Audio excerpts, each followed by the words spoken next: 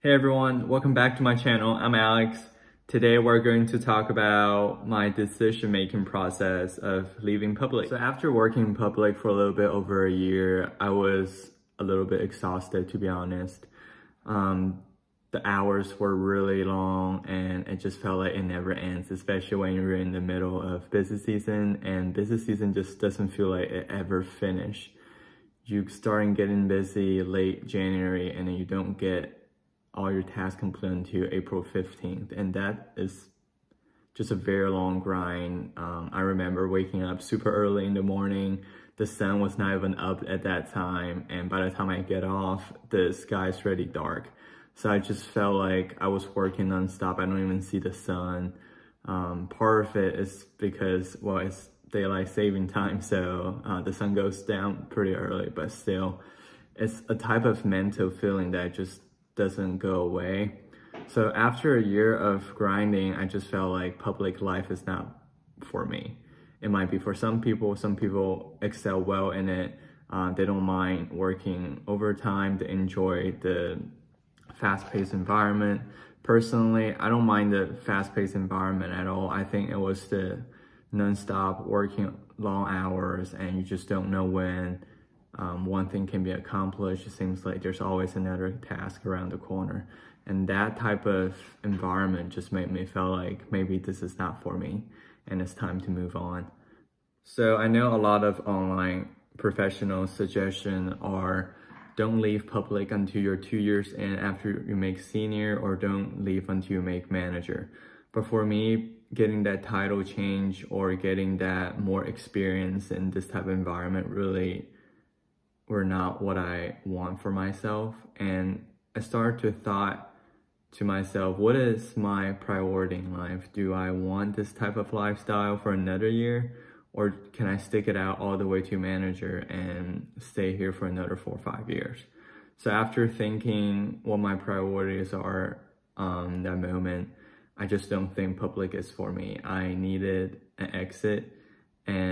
But if I don't find an exit, it's completely fine. I would just stay in for another year, but probably 2 years top. I think I just wanted to get my experience and then get out and find an industry role that has a better work-life balance. And that's what I want in life. So with that in mind, I started looking elsewhere. I went on a lot of corporations' websites, just learning about what their company does. And I honestly did not do too much of a job search because I know I was still pretty inexperienced at that time. I only worked for a little bit over a year. So if I wanted to be very marketable, I probably should stay another year till I make senior. And there's a lot of advice online.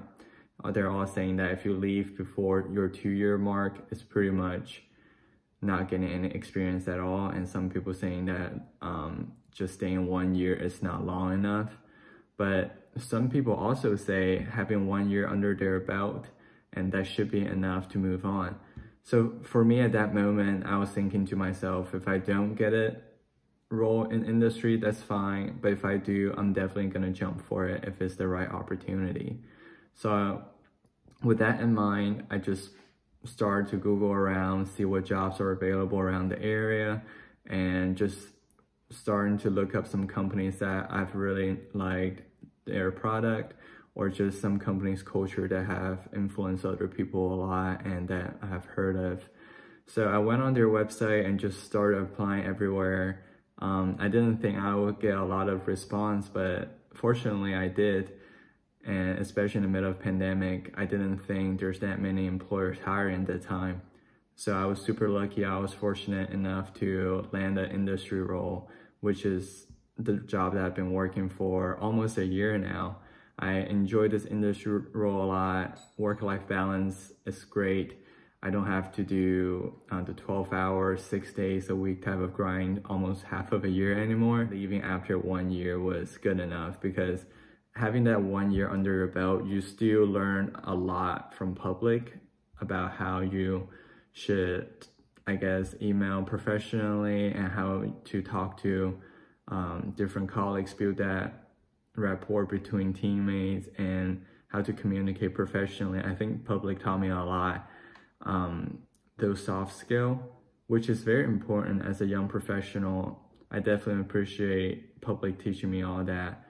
And leaving under 2 years under your belt has another advantage, is that you weren't too far into the field, so you can easily make the switch no matter what other role that you're jumping into. Whenever you're looking for industry role, you aren't really pigeonholed in any specific type of role.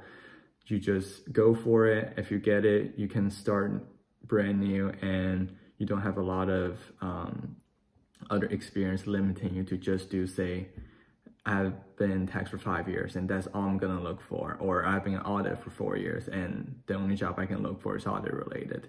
So if you leave early enough, you still can branch out for a lot of different career opportunities that you have not even thought of before.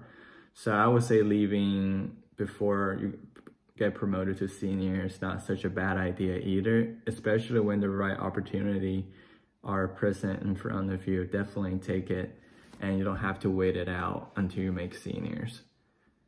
So that's the main reason why I left public, is because I just couldn't do with the stress anymore. I think part of my mental health was impaired a lot during all those long hours. And at some point I felt like I was just punching numbers. I was just a robot doing a lot of those tasks. I don't feel like that's the life that I want for myself. Even as a young professional, I feel like there should be more in life than just working 12, 13-hour day and just doing the grind nonstop. So that's just not what I want. So that's the number one reason why I left public. The second reason why I left is I don't feel like the work that I do is what I really enjoy at the same time.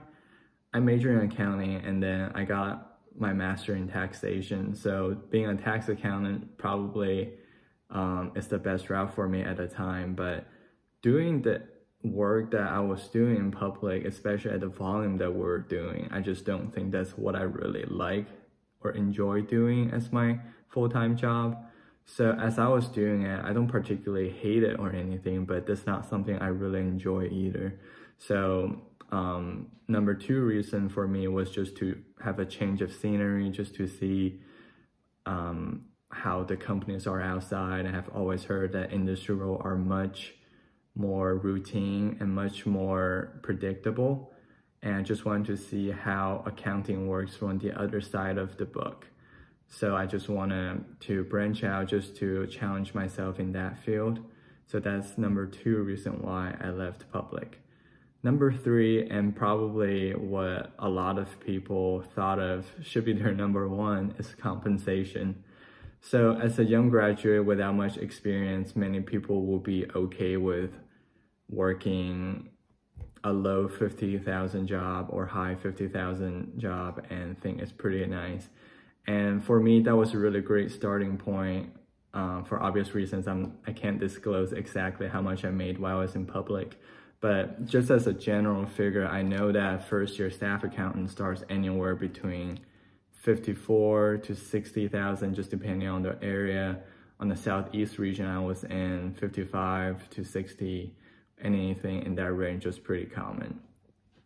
And I just felt like the work I was doing, especially compared to how much it was billed out to the client, I was not getting compensated well enough to make up for all those loss of minds and long hours. And to be honest, I would rather work less hours to get less paid than working all those overtime without getting any type of compensation back just because we're salaried. So I just didn't think that was fair. And I saw a lot of Reddit posts online saying how there should be a union formed for accountants working for public. I thought that was hilarious, but I don't think if that's ever going to happen, just because of how the structure of accounting firm works. So jumping to industry role definitely give you a good bump in terms of your compensation. And once I received my new offer from the industry role, it was pretty good bump from what I used to make, and seeing that definitely makes me realize maybe we're worth a lot more than what they were previously offered. But we're still all young, we're still learning, so that wasn't that big of a deal. That's why rank it to my number 3 reason. Is compensation definitely get increased once you jump ship. Work-life balance gets a whole lot better once you're not in public anymore. So those are my top 3 reasons why I left. And another number 4 reason why I left public is also because once you have a house and once you have other errands to take care of, you just feel like there's just a lot of things that you got to do around the house to just keep the family running and keep your apartments or house tidy. And if you have pets or anything, you just want to spend time with them versus just, I guess, just working nonstop. I know that kind of ties in with the number 1 reason why I left is because of work-life balance. So once I made up my mind and then I evaluated my priorities and looked at my options, and I asked myself, will I be happier if I go into an industry role that probably works some busy months in the year, working maybe 45, even 50 hours in some of the busier months? Am I okay with that? Would I be happier? And after asking myself numerous times, and I always might find my answer to be yes, I will be happier if I don't have to work as much.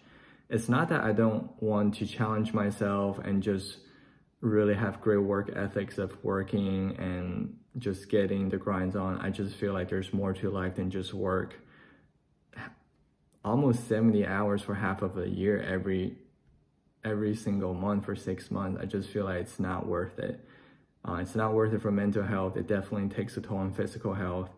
I remember my eyesight gotten significantly worse and constantly having back pain or neck pain because I've been staring at the screen so long. So after just thinking to myself, would this make my life better? And after finding my answer to be all yes, I decided it was time to move on. Sometimes I see some posts online asking when is a good time to leave public, and I always see people comment down below saying whenever you want or whenever you feel like it's time, and I definitely agree with that. There's just this moment when you realize I just can't do this anymore and I would rather do anything else than this.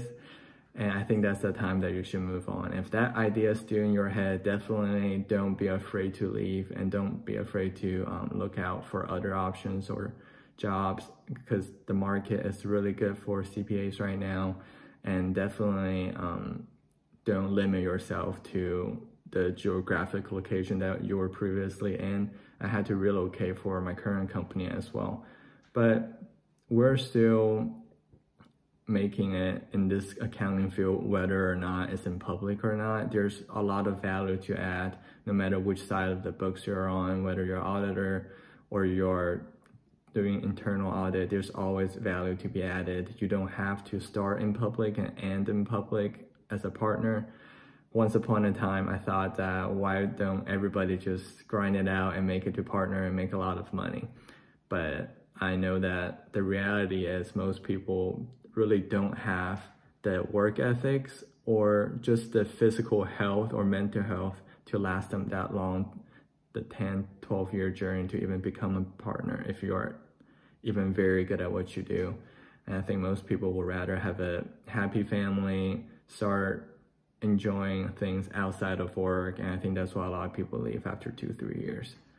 So that's my thinking process of leaving public, and I hope you enjoy it. If you have any questions or comments, please comment down below. I'll be happy to answer them. And have a great day.